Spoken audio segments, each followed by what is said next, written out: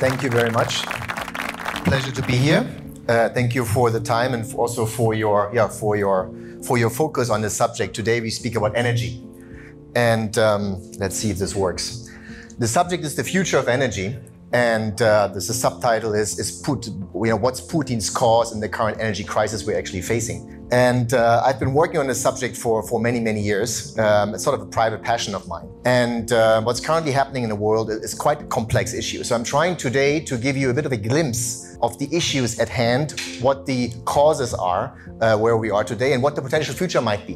And some of what I say might be surprising to you. You may not have to agree with everything I say, but I hope it starts to open up your mind a little bit about this subject. Being in the financial markets, and many of you are, the subject of ESG has become very important. The environment is extremely important. And with the environment, often the discussion of energy comes, because energy seems to be the main cause of all the troubles we have with the environment. Generally, this new focus on the environment is very positive, because we do need to realize that whatever we do in our life always has an impact on the environment. In fact, everything we do, and also in the future, it will have an impact on the environment. So when it comes to energy, we actually have three goals, right? We need to reduce or have the most energy with the least emissions, right? We need to have the most energy with the least effort. Actually, the energy efficiency needs to improve, needs to increase. That means we need to put as little input in to get the biggest output. And the third, actually, we need to improve the material efficiency. That means the raw material input for our energy we get needs to be reduced as much as possible. It actually started much earlier. Bloomberg had this interesting article last year in October, and saying the global energy crisis is the first of many in the clean power era. I don't always agree with things that are written at Bloomberg, but this one I definitely agree with. So the situation really has become interesting, and my argument is actually what also the article said: the economy, the new economy, is overinvested, and the old economy is underinvested. I'll try to explain in today's discussion what I mean with that. This is supposed to show the primary energy supply for the past 200 years. And we can see that we are consuming whatever it is, 170,000 terawatt hours, a very big number. And that has increased with the Industrial Revolution started. Coal came first, oil age came, the gas age came. We started to develop the nuclear force, the nuclear energy came, right? In terms of our total energy supply today, 80% comes from fossil fuels, right? Oil, coal, and gas, in order of importance, are the current sources of our energy that we consume and that we supply in every way. Wind and solar, by the way, make up 3%. That hasn't changed in 2021. Now, what happens in the future, right? What happens in the next 30 years? And the argument is that actually we will need much more energy in the future. And that energy growth is driven by population increase and, of course, by energy per capita increase. As the poorer nations, as poorer people become richer, they start to consume more energy. So both of these factors will probably mean that we'll likely have a 50%, maybe 40% increase in primary energy supply in the next 30 years. So where is this energy going to come from? And what's currently happening? The same 170,000 terawatt hours, you see coal, gas and oil, and the importance of them. You have to understand energy is many things. Energy is, amongst others, of course, electricity that we use every day. It's also the heating, right? The heating our buildings and all those things. And then it's transportation, and then it's industry. So actually there's three main means for supply of energy. And when it comes to electricity, then coal and gas make up 60%, right? Indonesia is a large coal user and actually coal supplier to the world. This is important to keep in mind when we talk about the future of energy. Now, there's a lot of discussion about net zero and emissions and all those things. Actually, it's all about CO2. Actually, many of the discussions are. This is the IEA's net zero pathway, or what would have to happen to reach net zero in 2050. You would actually have to reduce primary energy by 10% in 8 years. That's a model that the IEA has. So whenever you hear net zero, there's some sort of pathway that goes with it. And all these pathways assume that we're gonna consume and produce much less energy than actually what we just discussed before. Secondly, they will assume that wind and solar will make up a significant, actually quite large, huge percentage of future energy supply. In this case, 40% in 25 or 28 years. So Germany today has 5%. Germany, the most advanced nation in terms of the energy transition, has reached 5% of its total energy supply from wind and solar. This just gives you a sense about, something doesn't add up here, okay? There is something what we call capacity factor. That means when you put up a windmill anywhere, that windmill will not always run, right? And that's independent of how modern this windmill is. When there's no wind, it doesn't run, Okay? And the average worldwide capacity factor is 21 to 24%. That means on average, that windmill will run 21 hours of 100 hours, or 21% of the year. And the rest of the time, there's just no wind. That's the average, worldwide average. Now in the north, where I am from, in Germany, and you have a lot of wind, you reach 35, 40%. In Indonesia, if you're lucky, you have 10%. In China, nothing. India, nothing. Africa, nothing. Vietnam, a little bit. Japan, a little bit. Now, being with financial people and return on investment you're very familiar with. Hopefully you put $1 in, you get $2 out, and hopefully you do that in a couple of years, not too long, right, in the future. So the same concept exists for energy, and that's called energy return on investment, right? So when you create energy, you need to actually first do work to get that energy. You need to build a power plant, you need to mine coal, you need to build a solar panel, whatever. You need to do something before you actually get the energy out. And that's an energy input. And as with money, you hope to put the least in to get the most out. Very simple. Now, the EROI, the energy return on investment, actually is energy efficiency. That measures the net energy efficiency. That's what we need to improve, maximize at all costs. Because only when we become more efficient in our energy generation will we actually do something good for the environment. Only then. Today, the most energy efficient way of producing energy is nuclear. Nuclear probably has an EROI of maybe 70 to 80 times. That means you put 1 unit of energy in to produce uranium, to build the power plant, all those things, and you get 80 units of energy out for each one you put in. That's very efficient. Wow. Second most best is probably hydro. Hydro, you put in 1 unit in and you get maybe 40 units out, 35 units out. The numbers are not very exact because the science on this is not very developed. I'm writing a paper on this, but it's difficult to really get the exact numbers. But this is more conceptually to get the point across. The third one is actually thermal, coal and gas, right? The way to thermal, like combust fossil fuels, get energy out. It's a very energy efficient way of doing it, less efficient than nuclear, actually less efficient than hydro. So why are we not doing more nuclear? Well, because it's more expensive. Right? So in fact, coal and gas is the least expensive way of producing energy. So it's like an optimal path, get the highest efficiency with the least input, not only energy, but also money. But remember, this graph only shows energy efficiency. Up there is the cost. And I'm showing the full cost of electricity. I'm not showing the marginal cost of electricity. Very important. Now, interestingly enough, when you go to wind, solar, and biomass, you actually have a very low energy efficiency. An extremely low energy efficiency. It's actually the most expensive. Full cost of electricity, not marginal cost of electricity. Okay. Now, what's even more important or interesting is that our society today requires a minimum energy efficiency to sustain itself. We wouldn't be sitting here, we wouldn't have universities, we wouldn't have hospitals if we didn't have a certain minimum energy efficiency, right? Like, we cannot go back to, like a 2 to 1. In fact, the Romans had 2 to 1. The Romans were the most advanced society prior to the Industrial Revolution.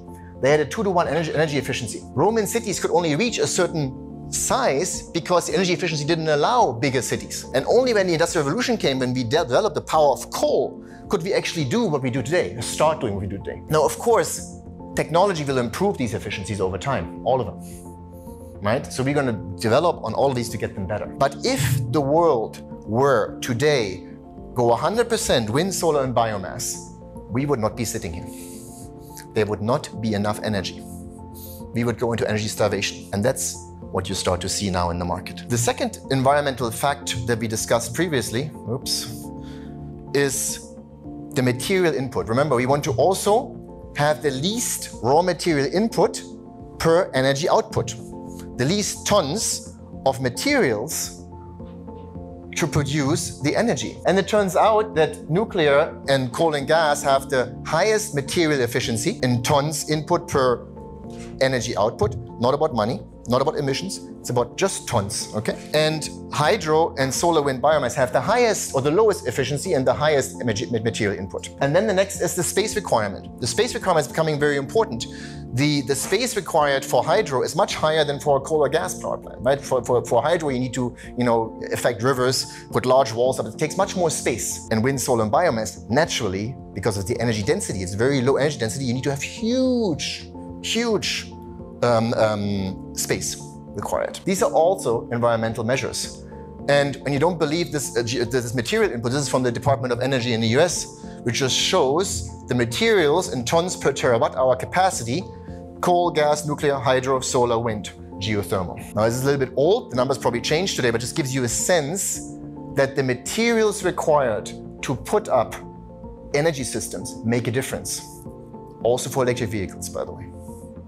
Also for electric vehicles. But electric vehicles are not producing energy. Electric vehicles are consuming energy. I'm talking about the production of energy, not the consumption of energy. Now, when you start to capture carbon dioxide from thermal, from coal and gas, you will what? Reduce the energy efficiency, because it takes energy to capture the carbon dioxide. CCUS reduces the energy efficiency. When you start to produce hydrogen from wind and solar, you do what? You reduce the energy efficiency, because you need to have more energy to produce the hydrogen. Hydrogen doesn't come from the ground. Hydrogen needs to be produced. It needs energy. In fact, you lose 60% of the hydrogen, of the energy producing hydrogen. 60%. And by the way, you would only use excess, unutilized renewables to produce hydrogen. Why? Well, because if I have wind or solar energy coming out of my socket, I charge my Tesla directly first, before I make hydrogen, and then charge my Tesla afterwards. But why would I first produce hydrogen and then charge my Tesla? No, I first charge my Tesla until my Tesla is charged. And only the excess unutilized renewable energy I would use to produce hydrogen. And this is what happened to the, again, I apologize for the formatting. This is what happens with the installed power capacity in Germany. Germany's power capacity has doubled in the past 20 years. From 115 gigawatt to 222 gigawatt, it has doubled. In fact, the fossil fuel capacity increased from 75 gigawatt to 79 gigawatt.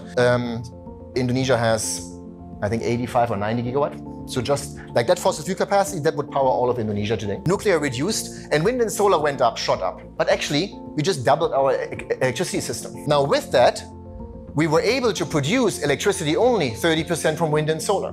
So this doubling in capacity produced 30% of electricicity, and actually 5% of total primary energy. By the way, the worldwide capacity is 8,000 gigawatt, 8 terawatt hours. Sorry, terawatt, not terawatt hours. 8 terawatt of total globally installed capacity of everything. Now, what the world is doing is, in 2019, we're at 1.5 terawatt of wind and solar alone. And in March this year, just last month, we reached 1 terawatt solar. You saw it maybe in the press. We reached 1 terawatt of solar installed. Wow, great news. Energy transition is going away. We are producing more from solar and wind and all those things. Now, the pathways are such that within 8 years, we are supposed to build 8.6 terawatt of wind and solar. This comes from BCG, my own company. I used to work there for 7 years. 8.7 terawatt are supposed to be built in the next 8 years of wind and solar. That means we're going to double our existing infrastructure. We're going to double it. Go on top, put the same capacity of wind and solar up, which is actually the least energy efficient because of the space requirement, material input, and all those things. By 2040, we're going to have double again. And by 2050, we're going to put another 7-8 terawatt on top. That is the current pathway we are going. And I am asking, how is this environmentally friendly? When we look at the environmental impact of our energy systems, we have to look at the entire value chain. There's a production of raw materials that we have to consider. There's processing of raw materials that we have to consider. There's transportation of raw materials and products that we have to consider. Of course, there's the actual operation, the combustion of materials, whatever we do, the production. And then, of course, there's the recycling. So these are the main steps where we have to consider our environmental impact. Emissions included that, and then there's non-emissions, right? Because environmental is not only emissions, there's many other issues we just discussed, right? And greenhouse gases are some of the emissions, which we have to consider, but then there's many other emissions we have to consider as well. Sulfur oxide, nitrogen oxides, right? Mercury, chlorine, particulate matter, right? All those things, these are all emissions, right? And then there's the non-emissions, the energy efficiency, the material efficiency, right? The space requirement, the waste requirement, the animal effect on animal and plant life, effect on health and safety. All these issues are environmental issues we have to consider. And what are we doing? The current focus on energy policy is all about operation and combustion only. We are only measuring the CO2 from combustion. Wind and solar have zero CO2. Why? Because during combustion they don't produce CO2. But when you look at the entire value chain, they produce a lot of CO2. Probably still less than coal. Coal produces double the CO2 that gas does. So we're switching from coal to LNG to gas in Asia to try to save the climate or to help to reduce the climate. In fact, when you consider the value chain, when you consider methane, it turns out that coal is better than LNG for the climate. I just wrote a paper on this, it just got published, peer-reviewed, which proves beyond doubt that actually coal is better for the climate than LNG. This just gives you a sense of that current carbon taxation actually leads to distortion and undesired consequences. Because we are not having a macro view of what is happening worldwide. We're starting to focus on one thing only and only one thing. And if you were to look at everything together, then we can make a positive difference to our life. In everything. Now we have made a positive difference to our life already. This is the life expectancy over the past 500 years. With the Industrial Revolution, we were able to double our life expectancy because access to energy gives life, length of life, health, safety. Energy is the basis of this. We have reached this, we have managed this. This is extremely positive news. Poverty has gone down to levels we've never seen. It's still there, but it has gone down to levels we've never seen. The first thing, in my humble opinion, my first recommendation would be to invest in base research to sustainably wean off fossil fuels. Because we can't forever dig things out of the ground and burn them. Right now, that seems to be the best we have, but we can't do that forever. We have enough resources, but not forever, ever, like for 1,000 years maybe, but not for like 20,000 years, right? So we have to invest in research to find a solution to our energy problem, right? Energy generation, material extraction, processing, storage, superconductors, all these things need to be researched because obviously we don't have a solution yet, as we just showed before. Now, what the solution will be, it will be a combination probably of the nuclear force, fusion, fission, we don't know yet. It will be the power of our planetary system. There's so much energy in our planetary system, including the sun, that we need to harness, including the power of the sun. But photovoltaic is not the solution because it's energy inefficient at large scale. Doesn't mean every solar panel is bad, but if you try to replace your entire system with solar, you go in energy starvation. You don't have enough energy to build the solar panels. And the third is probably the energy from within our planet. There's so much energy within our planet. I'm just talking about geothermal as one example. There's so much energy down there, we need to find that. We don't have the solution yet. But my sense is that these three things we need to invest in to find the solution. By the way, we also have to understand that, remember the first law of energy, thermodynamics, that energy is never lost. So what happens with all the energy we produce and we consume? Where does it go? It is never lost. All the energy, the car, the industries, AC, air conditioning, everything ends up in heat. Where does the heat go? Into the biosphere, up there, into space. Right here, you have Milan in the summer of 2019. You see the temperatures in the city are 4 degrees warmer than outside the city. So of course we're warming our planet. Huge amount of energies all ends up in our biosphere. It's called the urban heat island effect. Now, the second thing we have to do is we actually have to invest in our existing infrastructure to reduce the environmental burden and to increase the energy efficiency. We need to invest in what we have to make it better, right? Reduce the waste we generate, waste to power. And actually, energy, as we learned, reduces poverty. And when you're richer, you can also handle, bad weather better. So instead of divestment, what do we have to do? Investment. So in summary, right, there's a fundamental underinvestment of the old economy, and there's far too much money going to the new economy. I'm all for investment, but logical investment. And trying to replace our existing infrastructure with wind, solar, and biomass, we are going into energy starvation, which we are starting to see now. You will have blackouts in Europe. The entire supply chain counts, right? The current sole focus on combustion and operations only distorts and is costly. Example, LNG is better for the climate than coal, because we have to look at the supply chain. Emissions are only part of the problem. The non-emission material input, energy input, space requirement, recycling are at least, if not more important for the environment. The current energy crisis is caused by underinvestment in reliable energy systems. And if Asia continues the path of the West, this will also hit Asia. Thank you.